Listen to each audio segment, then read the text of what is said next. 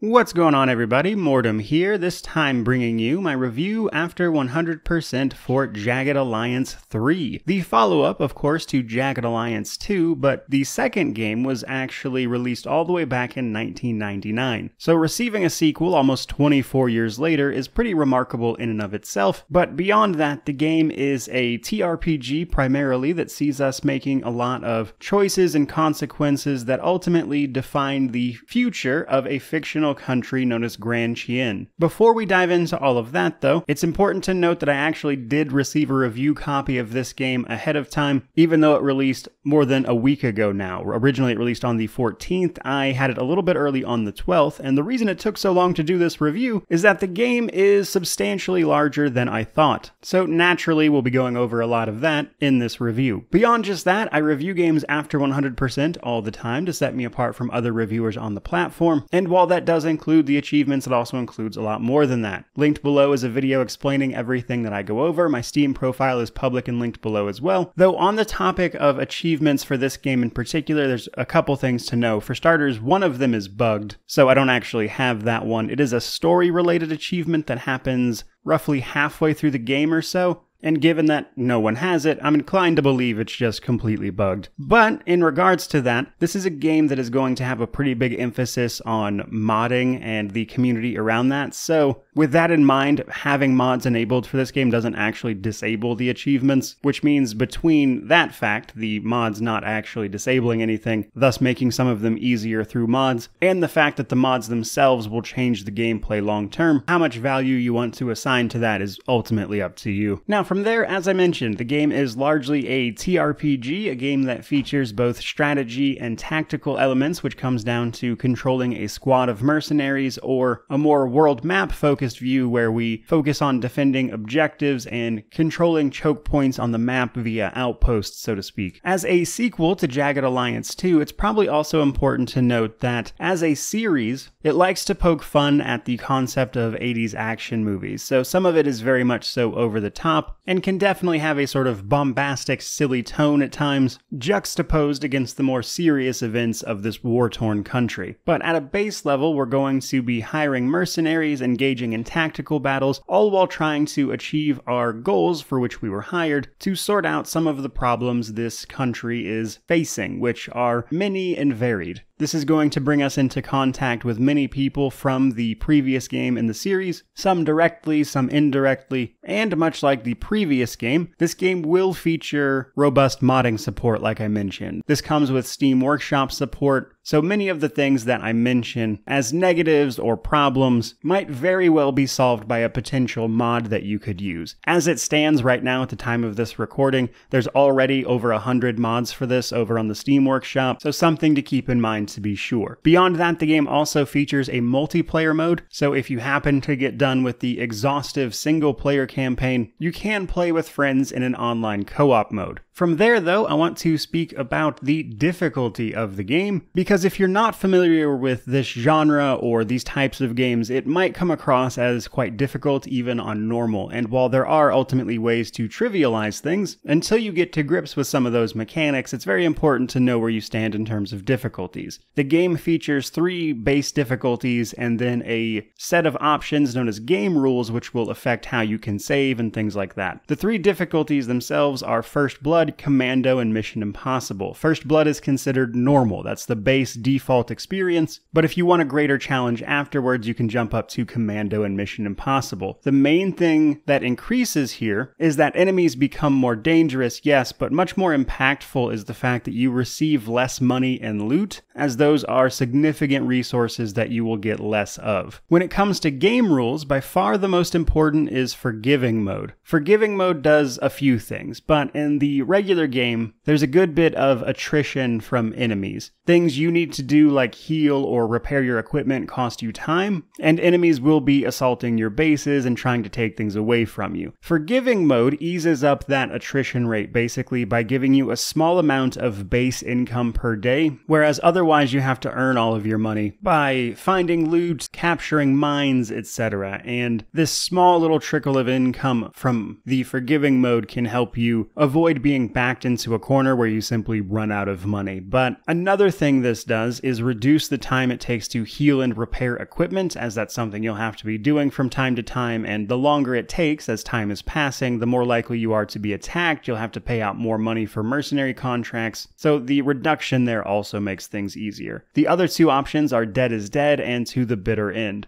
Dead is Dead means progress is saved automatically, meaning things like every death and choice are final. This is effectively an Iron Man mode. And then lastly is To the Bitter End, where you cannot save the game during combat. Without these two options on, the game auto-saves basically every turn, so you can roll back a problem you might have by simply reloading, unless of course you turn one of these options on. So you have a variety of ways to make the game fairly easy or more difficult depending on what you do. In all of those cases, there's a few things you can do in combat, and I would almost call them exploits in nature that make it kinda trivial, and we'll get to that in the combat section. Moving on from there though, let's talk about the story setup for this game. We will be commanding a group of mercenaries who are hired to rescue the president of a fictional country, again known as Gran Chien. The president was kidnapped by a paramilitary organization known as Legion, who has effectively started holding the country hostage, and our job as a mercenary company is to sweep in and deal with this and hopefully save the president's life. And while that's as much as I want to say for the sake of spoilers, it is substantially more interesting in that, just in regards to the main plot, but also in regards to all of the side content. The story's going to see the return of many characters from the previous games. There's a lot of choice and consequence both for the main story as well as all of the side content, and much of what you do there is going to decide the state of the country when you are finished with the game, because there are a variety of endings. I would say there's mostly a sort of good and bad ending primarily, but each individual area of the country can have other problems you might want to deal with that are considered secondary technically, but nonetheless how you deal with them and approach them will affect the long-term outcome of those places. These revolve around dealing with a mysterious plague known as red rabies. One area even has a serial killer running loose, just to give a few examples. So there's a wealth of content that all leans into choice and consequence, and most of that was really fun to mess around with. My only real complaint there is that depending on how you approach things, as you're largely free to engage in all of this however you please, it's very non-linear in nature, can lead to some sequence breaking, which can cause a few problems here and there, some bugged quests, things like that. But by and large, I enjoyed the main story, and it provides a fun vehicle to experience the rest of the game's content. Now from there, we're going to talk about progression systems and our mercenaries. So a big part of progression in this game is the mercenaries themselves, which is where I want to start. We're going to be hiring mercenaries on a contractual basis to do most of this work. The mercenaries are divided up into several tiers based on how good they are at the start of the game, but over the course of the game they can also level up and gain in power, and how you outfit them will also have a very big impact on them. Of the available mercs that we can hire, they each have their own unique perks that make them different and behave in combat in various ways compared to other mercenaries beyond just their general skill set, though they do each have a sort of class associated with them. But further still, they all actually have their own personality. Some of them have relationships with other mercenaries in the available pool of hireable ones. This will cause them to potentially charge you more to work with certain other people. Some will refuse to join your squads while you are employing another one of them, and just little back and forth things like that. It's also possible for some of them not to be available all the time, and you will generally be hiring them on a short-term basis, the span of a few days, and this is going to cost you money. This is why money is such a limiting factor, so to speak, in what you are able to do, especially when it comes to having to spend the time you have those mercenaries doing things like healing, repairing equipment, or training militia. As these mercenaries level up, they will get access to more and more perks based on their stats, and these perks will generally give them some benefit in combat, with some of them being incredibly impactful and allowing them to specialize in a certain playstyle. For the most part, it's things you would expect. You can make them healers, tanks, more stealth-focused characters with high crit chance, the usual stuff. You can have up to 6 mercs in a squad, which makes our general party size for each individual combat 6. The best mercs in the game aren't available right at the gate. They are hidden behind what is called gold status, which is essentially a one-time fee you pay to your mercenary organization to to allow you to hire the best of the best. This is simply an in-game mechanic to keep you from getting the best mercenaries possible immediately, though a short ways into the game you can make that one-time fee and then you'll be able to purchase the best mercenaries, which are very strong fighters right out of the gate. Though it's worth mentioning that all of the mercenaries can be quite strong, especially with their unique perks, provided you take the time to level them up and use them in combat. In addition to just that combat-oriented stuff though, each mercenary has a variety of stats. These are attributes that will affect many different things, such as carry capacity, action points in combat,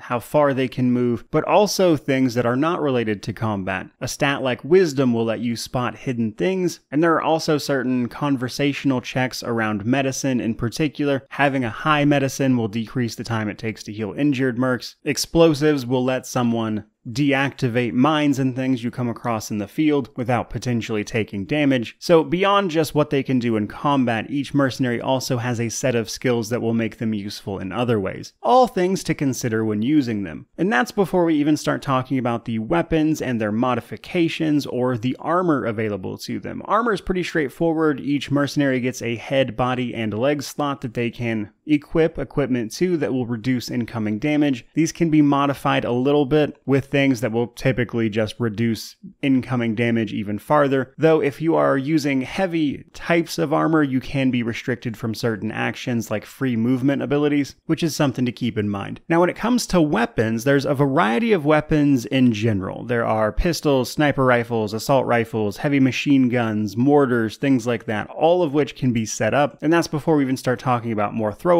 things like throwing knives, grenades, explosives in general, proximity, C4, melee weapons that allow for silent stealth kills. There's a lot going on, but it's important to remember that weapons can also be modified in various ways to give them benefits beyond what that weapon would normally have. You'll find weapons with some mods just attached. Improving these mods or adding them requires both the materials to make said mod and also a high mechanics skill to actually make it happen. If you fail at attaching a mod, you'll actually degrade the weapon's condition, causing it to need to be repaired much more quickly, which requires its own resource. This is especially important because if you want to use silenced weapons and take a more stealth approach, this is how you're going to do that. You're going to attach silencers here. And that's very important because as we'll get to, melee stealth mechanics are very finicky. It's a very clunky system. So attaching silencers to weapons is a big part of making a stealth character, even if it's not initially available. The last thing I want to talk about in terms of our mercs, though, is your custom merc. While you will mostly be hiring mercenaries, it is also possible to play through this game completely solo or with a very small group of mercenaries as opposed to the full 6-man crew. And what makes your custom mercenary special is that you don't have to pay them at regular intervals. You pay a one-time fee to make a custom character one time, at which point that mercenary becomes your sort of avatar, if you will. The options for visual customization for this are very limited, by the way, but beyond that, you can largely turn this mercenary into whatever you need them to be, and the fact that they don't cost anything over time makes this one an especially valuable mercenary. And on that note, one of the best ways to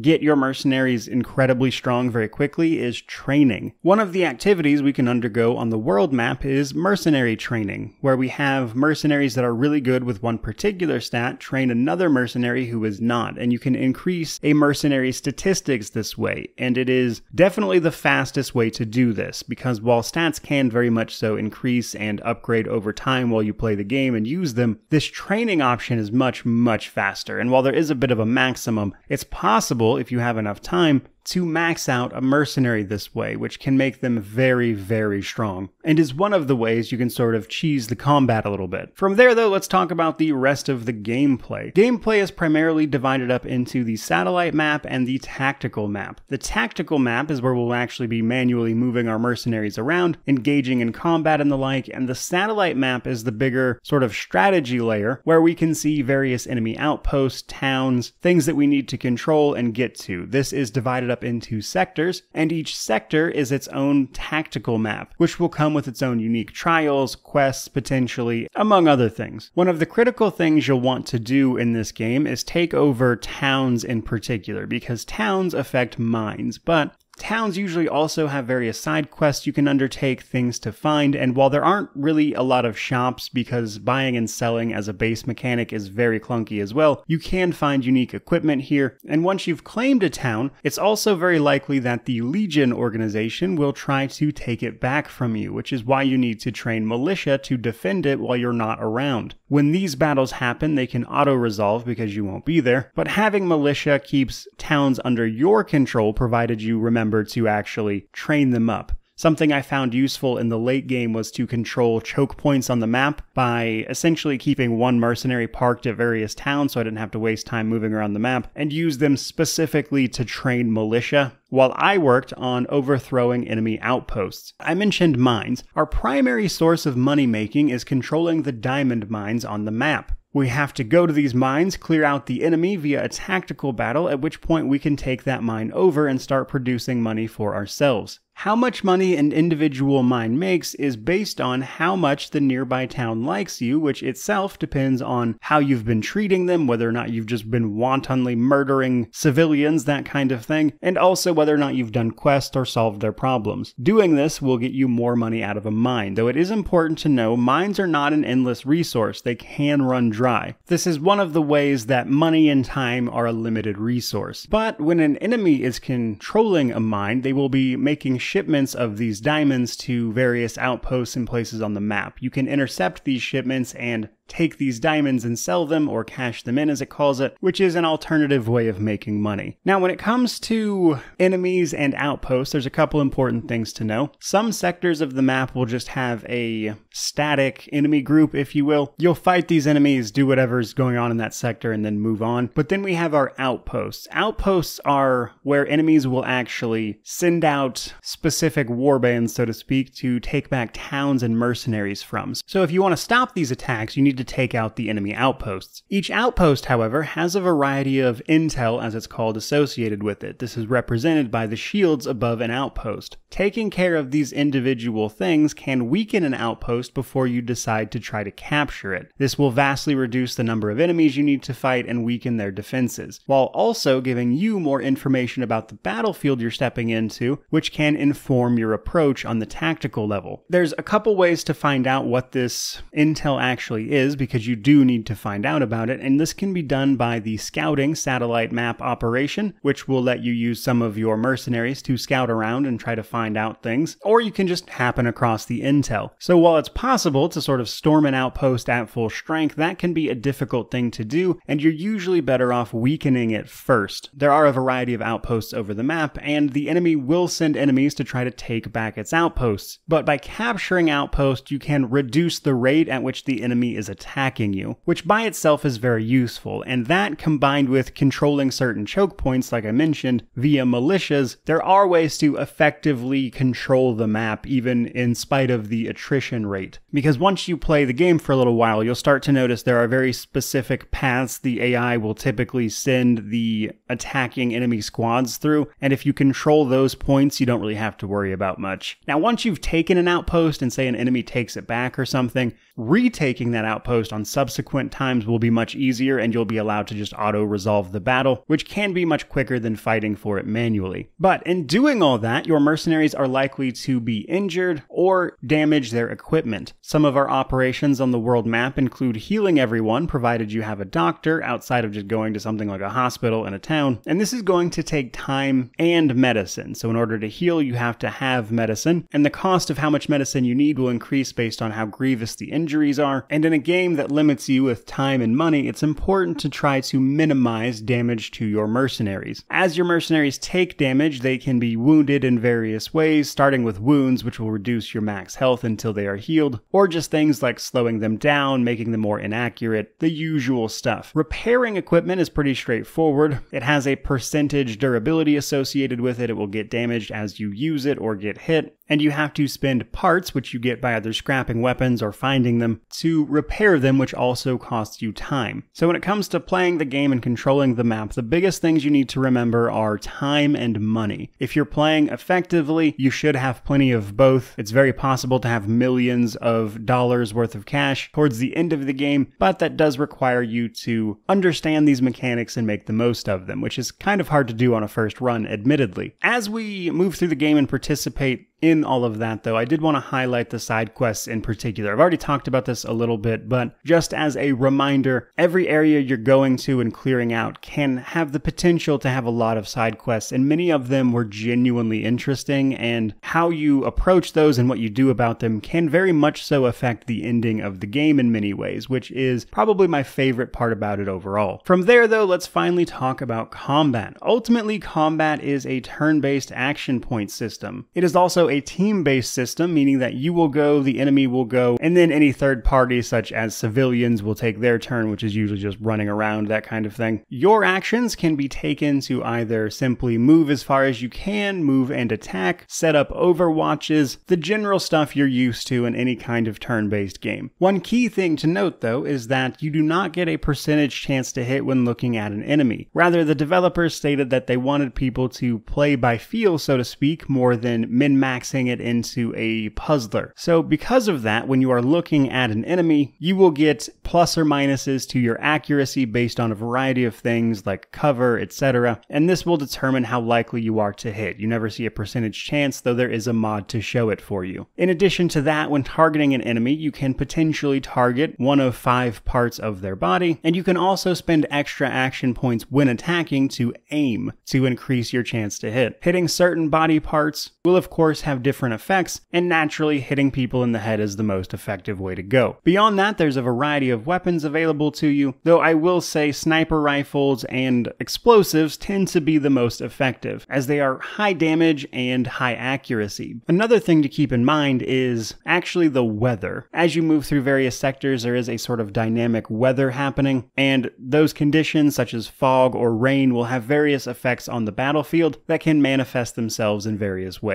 Ultimately, though, I did find combat after a certain point does kind of turn into more and more of the same. For instance, towards the end of the game, on my first playthrough, I was using a full team of essentially snipers, and they would just destroy enemies from afar before they could even get close. And that's probably the most effective way I found to play. And that's before you even consider attaching things like silencers to sniper rifles to take a stealthy approach. Now, when it comes to stealth, there's a few things to know. It's a little awkward, and this is because the game utilizes a real-time setup phase. Before you're actually seen by enemies, you'll be free to move around as you want. It's not in turn-based yet. However, once you get alerted to enemies, they will then start turn-based mode. You can be found by enemies simply by walking into spotlights, walking into their view, at which point a heat bar underneath your characters will fill up until you are spotted formally. The closer you are to an enemy, the faster this will fill up until you are eventually spotted. But enemies can also hear gunshots and see bodies. Now, when it comes to seeing bodies, that's probably the most frustrating part of stealth, because enemies seem to be able to see a dead body from across the map almost, which can be a little frustrating when you're going for stealth. And this is where something like a silenced sniper rifle comes in, because it solves most of those problems for you. You can one-shot enemies outside of combat before it's ever really an issue, and that's an incredibly strong way to play the game. And if you're going solo, it's likely how you'll approach it. Now, the other part of this is sort of an, I wouldn't say exploit because it's technically a game mechanic, but it's possible to retreat in combat. If you make it towards the start of a sector, it's possible to retreat back to the satellite map. However, what you can do here is use something like a sniper to pick off a few enemies, retreat back to the satellite map, and then re-enter the zone immediately, which resets combat and allows you to go kill a few more enemies. And if you use that method, most areas can just be thoroughly swept with minimal effort, while at the same time taking barely any damage, if any at all. But for the most part, as a matter of opinion, I would say combat is pretty fun. There's a variety of options. There are a few things I would like to see changed a little bit. A pause mode to the real time would help immensely, which is primarily for the Steam Deck and melee stealth. The system they have works fine for, again, like a silent sniper rifle, trying to get up close to an enemy and also manage all of your mercenaries and this heat bar is very difficult, and a pause mode would really help out there just at a base level. And on the Steam Deck especially, because the controls there, while functional, are a little clunkier and take longer to navigate, which makes trying to do this on the Steam Deck much more difficult. So a pause mode in the real-time portions would go a long way. But more than anything, I had a lot of fun with combat. Some of the clunkiness of it can get frustrating at times, especially if you're not using that chance to hit mod, but by and large, I like the system they made there, and given what modders are likely to do with it and what they could potentially do with it, is interesting in and of itself. So for the most part, I enjoyed it. It does kind of scratch that tactical itch without being terribly demanding, even if there are some sort of clear winners in terms of approaches. That though brings us to our Steam Deck section. Officially, this game has a rating of playable on Steam, and I would largely agree with that. It does have some good things going for it though. We've got our cloud saves, controller support, which can definitely help move you around. Now, as I mentioned just a minute ago, one of the Steam Deck's main problems is trying to control a large amount of mercenaries in the real-time mode before you're spotted by enemies. The controller version of this, while certainly functional and not bad once you get a feel for it, takes a little bit longer than it does on PC, where you just have to click something. And that time difference can be very frustrating when you're trying to set up stealth kills if you are playing on the Steam Deck. Now, if you just go in guns blazing, this likely isn't going to affect you very much, but there's some potential there for the controls to be frustrating on that platform. But that said, a cool thing about it is that in terms of performance and how it runs, the game actually has a dedicated Steam Deck setting on the graphics side of things, so it does run pretty well. You can adjust them farther down if that's important to you to get an even smoother bit, but they do have a dedicated graphics setting for the Steam Deck, which means that the only real reason it has a playable rating is down to things like the size of text, which is very small on that screen. You could potentially have a lot of fun with this on Steam Deck, though personally it's probably not something I would play on it. And that is going to bring us to our positives, negatives, and then we will wrap this thing up. So on the positive side of things, we have all the choice and consequence related questing and the fun combat. There are so many fun side quests that have a variety of outcomes, there's so many choices involved, and then I was pleasantly surprised to see all of that reflected in the ending slides of the game. And in that regard, I think they did a really great job. And that, combined with combat that is fun to engage with, are the primary things you would want from a TRPG that is definitely leaning a little heavier on the RPG side of things than these games typically do. Now, on the negative side of things, there's a handful of systems that feel like they lack some polish, there's some sequence breaking bugs when it comes to questing, and there's a lot of stuff where it feels like the intention was very much so to let modders fill out that system, such as our own custom mercenary. There's almost zero customization options there in terms of what they actually look like. We also have the sort of clunky melee stealth approaches. We have the lack of a pause mode when you're in the real-time portion of the gameplay, and that's just to name a few, but there's a variety of things like that throughout the game that once you've learned about them and learn how to play around them, they're easy enough to ignore, so I don't think they get in the way of the experience too much, but I could also see someone running into those things and getting very frustrated. And ultimately, some of that clunkiness is what drags down an otherwise really fun to engage with experience that has a lot to offer. So it's unfortunate that those things are there, because while mods are very likely to fix them, and I acknowledge that, those problems are what is holding this game back from being really great. And that brings me to my conclusion. Ultimately, Jagged Alliance 3 is a really fun TRPG with a lot going for it that includes a great amount of choice and consequence, fun combat, but has a variety of rough edges that can sour the experience somewhat. However, However, for someone like myself, that's not really a big deal, and for the game's $45 asking price, it gets a pretty easy buy from me, as I enjoyed my time with this game quite a bit, which was substantially more time than I was expecting to spend on it. Now, whether or not this is a worthy successor to Jagged Alliance 2 is something I'll have to leave for other people to decide, as I do not have a ton of experience with the previous games, but I can say I enjoyed 3 a great deal as someone who plays a lot of games in this genre. That said, that has been my review after 100% for Jagged Alliance 3. I certainly hope you enjoyed it. If you did, like, comment, subscribe, all that YouTube jazz. But regardless of any of that, truly, just thank you so much for watching. I really do appreciate it. May you wander in wisdom and have an amazing day.